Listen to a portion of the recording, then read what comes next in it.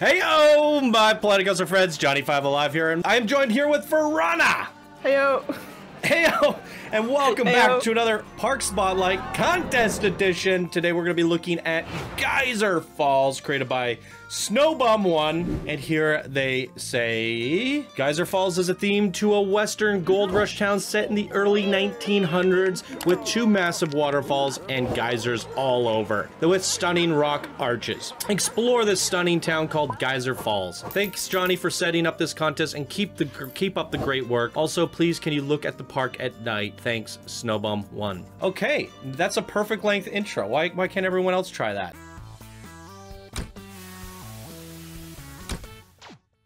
All right, welcome back, everyone. Here we are at the Geyser Falls. That's a great sign. Yep. We don't have web here, so I don't know if we'll remember nighttime. But hopefully Verona can remind me. I'll try to channel my inner web, I guess. What are you, Spider-Man? Maybe. Okay, maybe that's a bad I don't know. You didn't get it. No. Sorry. Okay. Well, this is a fun little restaurant. I like the outside. Man, that looks good. Yeah. It's a good placement as well near the entrance. Right into the saloon, get a beer. Look at that. They're in the building. It's kind of fun. All right, let's go in. Okay. It's our favorite sundial. The one that takes forever to get going. Is it a sundial? It is! Okay. I told you. Ah. I just had a nice breeze come through the window. Oh my god. More. I haven't felt a breeze all summer. What is this? This is winter is coming. Johnny. Yes, thank you. The long anticipated winter. I hate summer as well. I don't hate it, but it gets exhausting after a while, doesn't it? Yeah, well, here it's often very humid, you know, it's just... Why does everyone choose flat rides that are spinny? I'm watching this on VR glasses, guys. Yeah. I'm liking these perspectives, though. Yeah. All right. Yeah, it's good stuff. Ooh. Oh, a little river. So far, we've seen a handful of Western mini parks, and they're all completely different from one another. I mean, you haven't seen all the ones that I've seen, but I know you've seen a couple with me, and I think each one of these Western parks, I mean, the viewers will know by now that what they've seen, and they've all stand out in their own way. This is going more with this crazy, wild, tenderly crumbling terrain with lots of geysers and water. It feels really refreshing, this park. But I kind of also expect to see the river rapids or a log flume with all this kind of theming. So hopefully we get to see that. But we've seen a nice diversity of Western parks, and all really good ones. I don't think I disliked any of the Western parks so far. In fact, they're some of my favorites in the whole series up until now.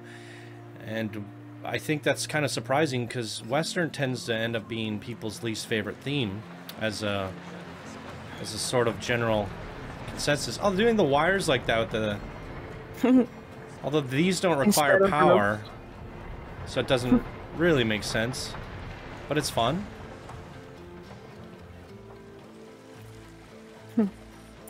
We're really trucking back here. I feel like we're going on a little venture. I feel like just chilling out back there in the shade. Yeah, you get to see a nice views from this queue. Yeah, it's quite the nice walk. Now we're headed back in. Hey, these are cool canopies. Ooh. Everyone's waiting. So wooden coaster. Gnarler. What's the difference between the Gnarler and the Monster? I thought the Gnarler was a hybrid. Now I'm confused. I'm not entirely sure. The Monster's on there. Okay, this one's taking off, so let's get on there. We'll go in seat view. You sure about that?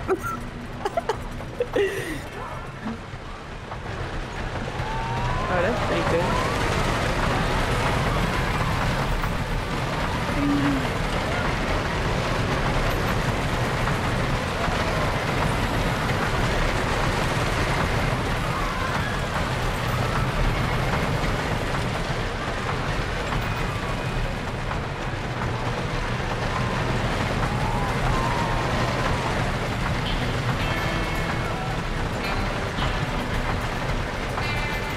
The music literally kicked in as we're going to the warning station. What a shame. I definitely feel that it was a little bit tame for a wooden coaster. I think there could have been a lot more action there. Same with the cowboy stuff, but it has kind of a cool layout, and the way you've tied that into the scenery and put some sawed-off logs for the supports. It has some really neat elements. Just kind of leaves you wanting a little bit more. Yeah. Gotta love a good woody. That's what she said. That's what I guess you said it. I've said it plenty of times. Don't feel bad.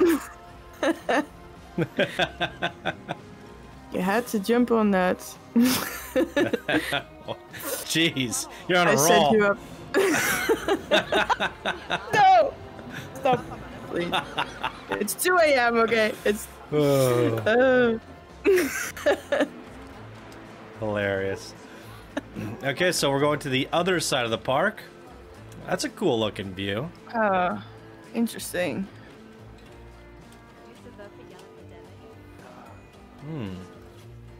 Burger hot dogs. Never had a burger dog. Burger dog? Burger dog. It's like where you jam a burger into a hot dog bun. Why? Just fold it in half and call it a hot dog. Is that a real thing? No, absolutely not. I mean, maybe. I've seen people fold pizza in half, and I kind of want to send them to the graveyard. But what do we got here? Okay. Wait, do you do that? What? You said, "Oh, okay." You don't fold your pizza in half, I hope. Otherwise, we can't be friends anymore. I don't. Okay, good. Don't worry. I just eat it with knife and fork. That's fine. I don't. It's... What's this? Oh, Gears for Fear. Gears for Fear. Or whatever it's called. This is probably the trickiest one in the game to skin. Yeah, it looks already pretty badass by itself, I think. Yeah. But it's also kind of like, well, I put it down, so... And because it looks so badass, I don't have to do anything to it. Yeah. But, well, maybe... Those buildings are cute. They are. Now the pathwork is a little bit strange because we came all the way over here just for the Gears of Fear. We went all the way back there just for the wooden coaster. So it's kind of like a U shape, but there's not a lot of shopping in between or side attractions. I feel like we got through the park way too quickly compared to some of the others that we've seen. Yet, if you look at it from a distance, it looks like there's so much going on. So, and I think for me, I'm a little bit disappointed that the main attraction being that wooden coaster wasn't as exhilarating as I would have liked it to be. And looking at all the refreshing geysers just poking up everywhere, I really, for once, want to go on a log flume. I think this is the perfect place for a log flume. I think with all the rolling hills, how it could go up and down and in between and fit through canyons and crevices and underneath waterfalls. And there's a lot of opportunity to run a river rapids through here. Even a boat ride, you know.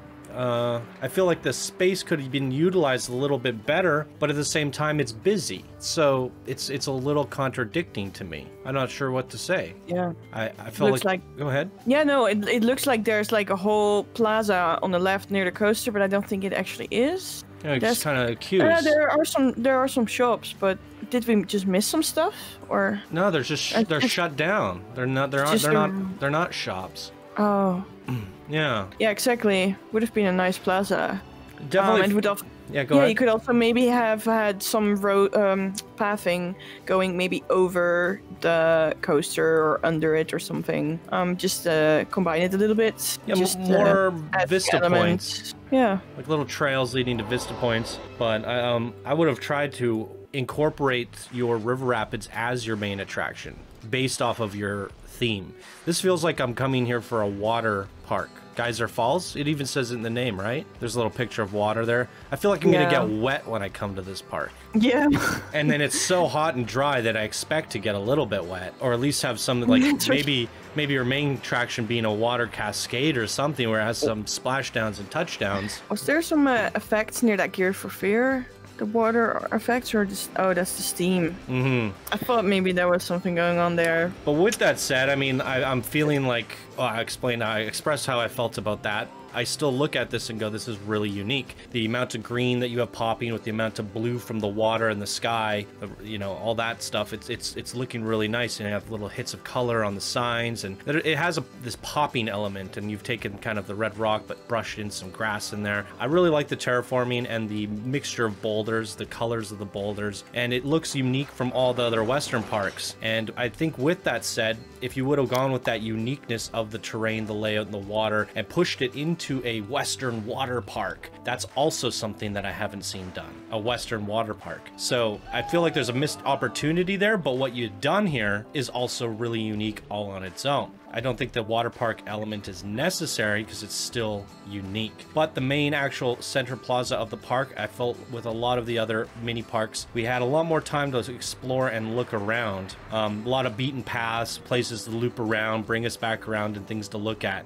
This one didn't trail us off quite enough. Yeah, I agree. I'm sad it's already over. Yeah, because when I first opened it up, I'm like, this is going to be awesome. And not that it wasn't, it just went by quick, and I was like, oh, well, that's interesting. I guess you're the narrator of your park, and when you set this all up, it's going to, the amount of pathing that you do, the amount of running us around you do, is going to dictate how much we end up looking at. And it seems from a bird's eye view, there's a lot more to look at than it meets the eye. But the actual environment, the nature, the shots that we saw are really breathtaking. So I still commend you on what you did here with this Western theme, and I would encourage you to try pushing this or expanding this even, taking this idea and running with this kind of Geyser Falls, putting more waterfalls in there, more water rides, having rides go through waterfalls and geysers, all that stuff. Because I love this idea of a Geyser Falls water park in a Western village. Something I don't think I've seen on the show. So yeah, definitely a cool concept. What did you guys think? Leave your comments down below for Snowbomb 1 on Geyser Falls, and that's going to do it for us in today's Park Spotlight. We hope you all have a wonderful day, and we'll see you in the next episode. Bye now. Bye.